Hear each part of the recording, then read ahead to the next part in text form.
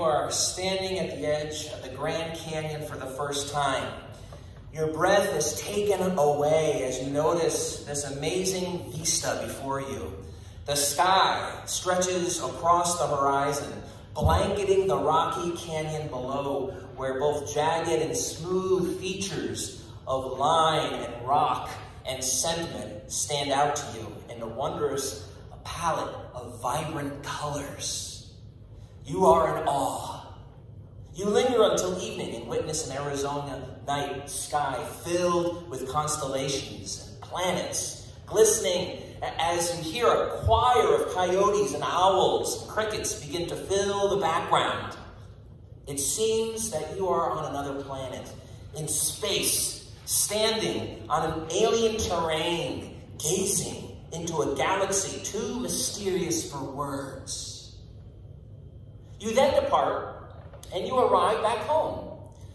And there's a friend there who is eager to hear about your trip and asks you to describe in detail what you experienced. They ask you to write it all down so that they can read it.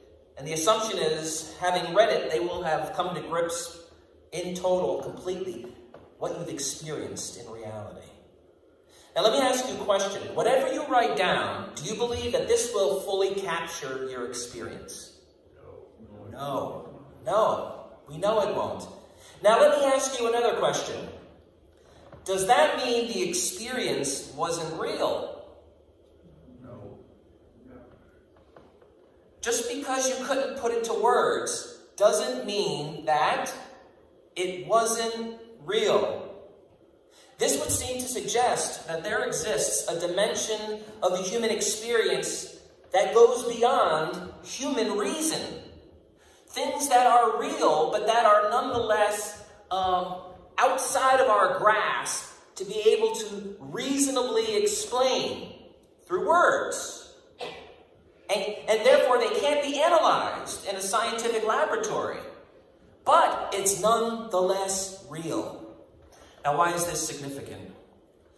Because our rationalistic and materialistic and scientific and technological world claims that the only things that are real are the things that can only be explained through reason and through words, measured and controlled. But the experience of awe is a direct way of seeing that's not true. It's a direct way of knowing otherwise. You see, awe is a doorway that leads to another realm. It's no less real than our own, though beyond our ability to grasp it. It goes beyond mental descriptions, and therefore it's trans-rational. It's not anti-rational. It's not against our reason, okay? But it goes beyond our reason. It goes beyond our reason, but it's still real. In other words, experiences of awe are evidences that there is a real and greater presence that exists beyond ourselves. It is what has caused people down through the ages and through the centuries to build temples, to worship, to experience transcendence, even to experience the gods. Now, if I were just to stop there and say we should all lay claim to that and believe that, we would be nothing than 17th century romantics. If you don't know what a 17th century romantic is, that's essentially a pre-modern version of a hippie. Or we'd be 19th century transcendentalists or spiritists or neo-pagans or occultists or maybe followers of New Age spirituality. And I myself have spent a number of years in the neo-pagan movement, so I know what I'm talking about. But there are many people today who see how experiences of awe point to a spirit world, point to beings or a being. But instead of facing God, the Creator, as we heard Gail read from Romans, instead of facing the God that is seen in creation in the universe, they turn to themselves and they make themselves or things God. We all have a mechanism, if I can use that word, inside of us to worship. And when we don't worship the Creator God, we worship something else, and we turn that something else into God. Paul, again, let me put the words in front of you so that you can recall what we had read. for us this morning. This comes from Romans chapter 1, 19 to 23, where the Apostle Paul says, "For what can be known about God is plain to them." What can be known about God? It's plain, it's given, it's obvious. Because God has shown it to them. What has he shown them? His invisible attribute, namely his eternal power and divine nature, have been clearly perceived. How? How do we see God? How do we see his power? How have these things been clearly perceived? You notice what he says? Ever since the creation of the world, in the things that have been what? The things that have been made, so that they are without excuse. They are without excuse. For although they knew God, they did not honor him as God or give thanks to him. The problem with not seeing God and the obvious fact that God exists is not about ignorance, it's about ignoring. So they became futile, empty in their thinking, and their foolish hearts were darkened. Claiming to be wise, they became fools and exchanged the glory of the immortal God for images resembling mortal man and birds and animals and creeping things. You see, here the Apostle Paul says that creation has an inbuilt awe factor. It displays the awesome attributes and power and divinity of the Creator God. And this should lead us to glorify God and thank God. That is to recognize and respond. To recognize and to respond. That is what it means to glorify and to give thanks. We recognize and we respond. But when people remove God as the creator of all that is, they wind up connecting their awe to created things, like humans and birds and creeping crawlies and animals. The awe is powerful. It humbles us. It tells us that there is a greater reality out there we can't control. And this actually helps us to live better lives. Remember that story I told you last week about the little child that desired to become small, the other child that desired to become large? And how the little child who desired to become small was able to see everything in a way that created gratitude and awe and amazement because everything was so much larger and beautiful and amazing. Whereas the child that wanted to be a giant looked at everything as just a plaything, a toy. And it was a lesson to say we need to encourage humility rather than pride. We need to be little and small and realize how small we are in light of this grand, great cosmos. We talked about that last week, and when we enter into that, we strengthen our faith.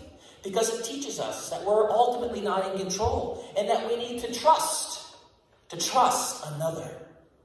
And that leads to wisdom. That's why it says in the Proverbs, the fear of the Lord is the beginning of wisdom. And last week we said that word fear in the Hebrew is yirah. And it actually means the wonder or the awe. It's not simply being scared or afraid it has to do with awe and wonder. And wisdom is the essential component needed to live a life of skill. It goes beyond information. It goes into the realm of transformation. Wisdom is something that we are all looking for, something that we all need. It's how to live a robust and happy and good life. And so here we learn that the first doorway, the first step into living this kind of wise life is what? The fear of the Lord. The awe of the Lord is the beginning of wisdom. Notice it's not simply the awe that leads to wisdom, but the awe of the Lord, which is the beginning of wisdom. As Christians, our awe and wonder, especially as it relates to the cosmos, which we'll be talking about for these few minutes we have, as it relates to the cosmos and the created world, it should direct our hearts to the God and Father of our Lord Jesus Christ. Are you with me? The awe that we experience, the awe that we're going to be encouraged to experience in this creation, in this cosmos, should direct our hearts to the God and Father of our Lord and Savior, Jesus Christ. So the question is, how can we cultivate this kind of awe in our lives? That other passage of Scripture we had put before us in Isaiah is that familiar throne room scene, right? In Isaiah chapter 6. King Uzziah, in the year of King Uzziah's death, Isaiah sees the Lord high and lifted up. That was an important vision because in the year of King Uzziah's death, there was political turmoil, which would have led to economic turmoil. And so what Isaiah needed to see was a vision of God. It's the same thing for us. In the midst of economic turmoil, in the midst of political confusion, we need a vision, a grand vision, a great vision. And Isaiah gets that in the throne room of God. And what does he see? He witnesses. He doesn't do anything. That's important. He doesn't do anything. He witnesses. He looks. He becomes aware of what? Himself, inner light in himself. How great the rock is, the tree. How awesome human beings are. If they can just be smart, then they'll bring in the kingdom. Is that what he saw? No, he saw the Lord high and lifted up. And he saw the angels bearing witness to them, right? Kadosh, Kadosh, Kadosh, Adonai Tzavot. Holy, holy, holy is the Lord of hosts. And then he hears the whole earth is full of his glory. The whole earth is filled with his glory. How can we be in awe of this one whose glory not only fills the earth, but we believe fills the cosmos, fills the universe? How can we be in awe of this glory?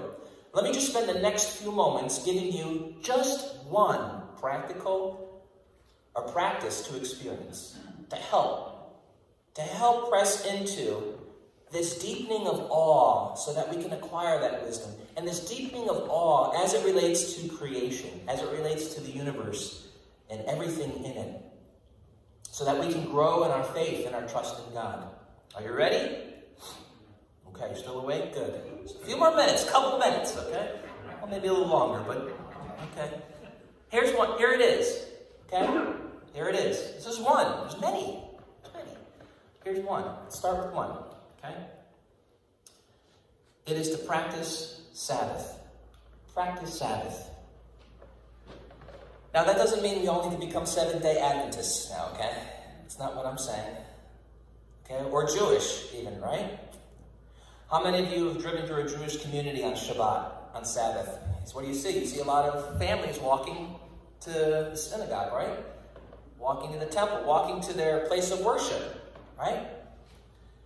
I'm not saying we need to become Jewish or Seventh-day Adventists or something like that. Remember, though, we'll want to cultivate awe, the awe of the Lord, and awe that engages us with God. And I believe this is what Sabbath helps us to do. If we can kind of get our hearts and minds around it and actually build up enough courage to actually try to practice it ourselves. Sabbath doesn't just mean going to church. I'm very thankful, by the way, you are here at church. Okay? But it means more than going to church, although that's a part of it. Sabbath is about taking an entire day to intentionally rest in God's grace by enjoying his provision, especially through nature. Let me say that again, okay? Sabbath is about taking an entire day. Okay, now you're, okay. Because what happens is, I do that all the time, Pastor. I'm Sabbathing all the time. I'm sitting in my house by myself. You know, and every now and then I may think of God. That's not what Sabbath is. Okay, Sabbath isn't just not doing anything or being, bored or just kind of having a thought about God every now and then. It's taking an entire day and focusing on resting in God, resting in God's grace by enjoying his provision, especially through nature.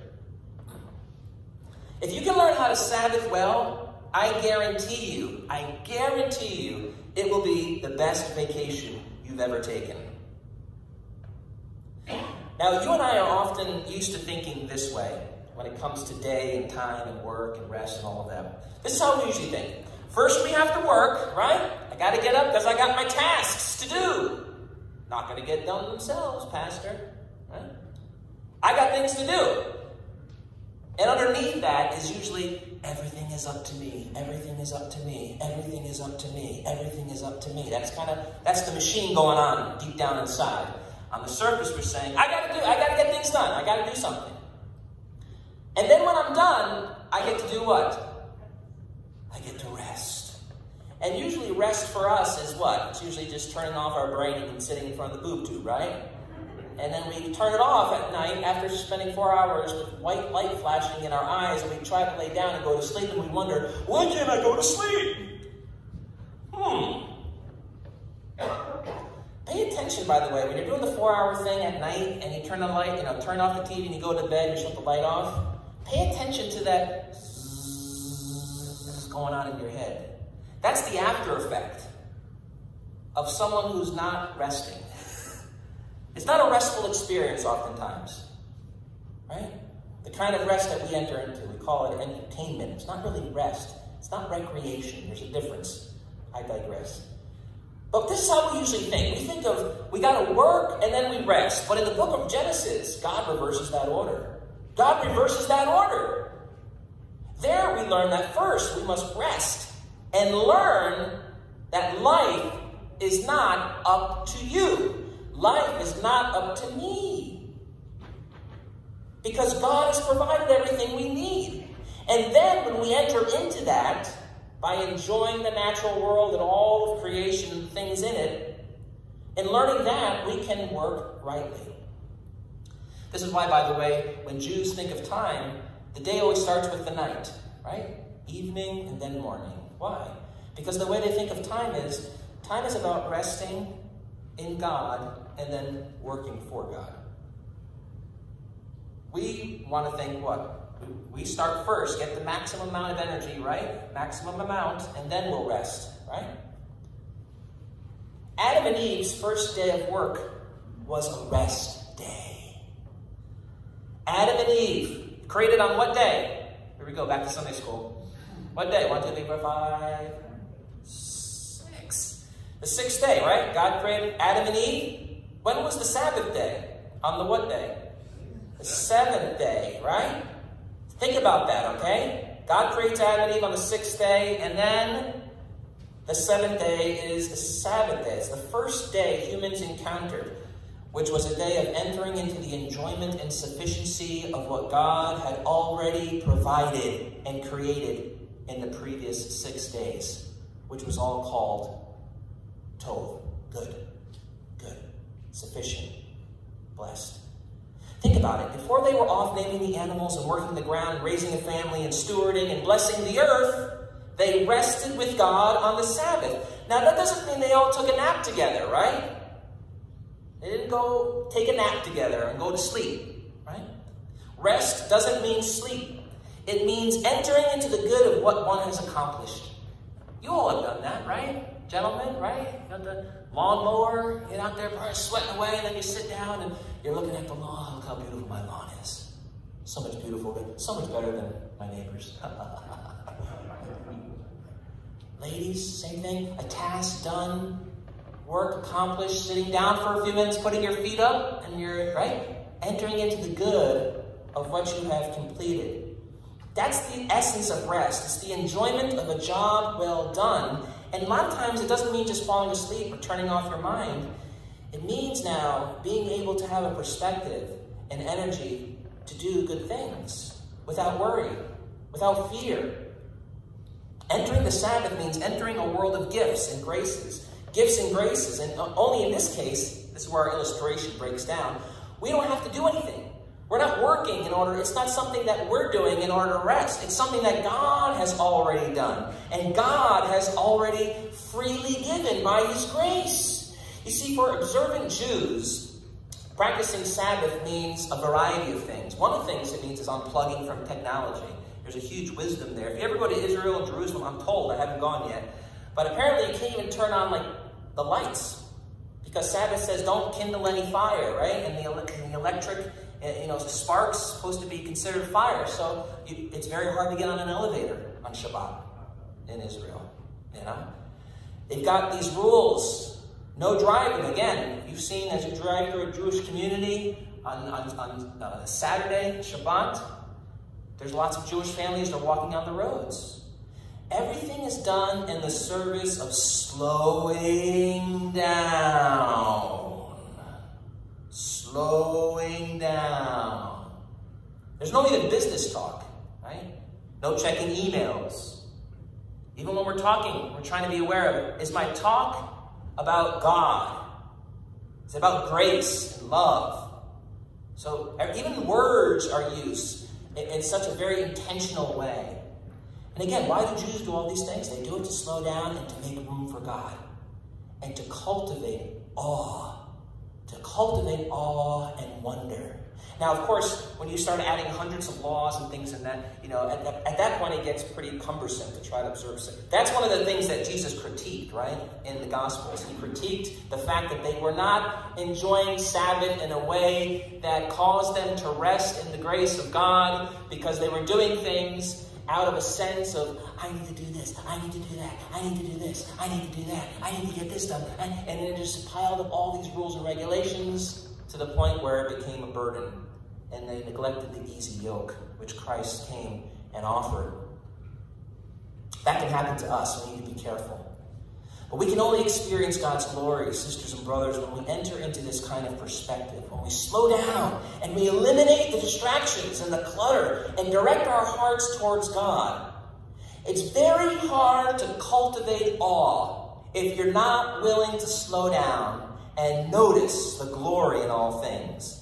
Now, what made this look like for you? What made this look like for us? What in principle would it look like? What does Sabbath look like? And there's not just a list of rules or works designed to gain favor with God, right? What are some things that we can do? How about this? How about start off, I try to make it a whole day. Put it in your calendar.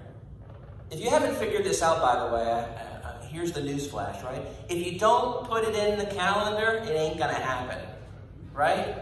That's when you know you're really getting serious. When you get out the iPhone, you start, right? A little calendar, boom, you put it in, and then you put a little alarm on your device in your home. It starts going off and reminds you, okay? We can still ignore it, but it becomes a little harder. And then when you hear that little ding go off, isn't it? Then you unplug everything. What would your day look like if you were unplugged? Unavailable. I know what some of you are thinking. The day you unplug, that's when the kids are going to call you and tell you their house is on fire. And then when you're explaining to them afterward how the pastor said to practice Sabbath and you were just trying to do that, they'll tell you, but you know what? Now my entire house is burned down and it's all because you did. Right? I'm here to tell you, probably not going to happen. If it does, I'm sorry, but... Right? We don't want to do this because we think we're going to get in trouble. If I'm not available, something bad is going to happen.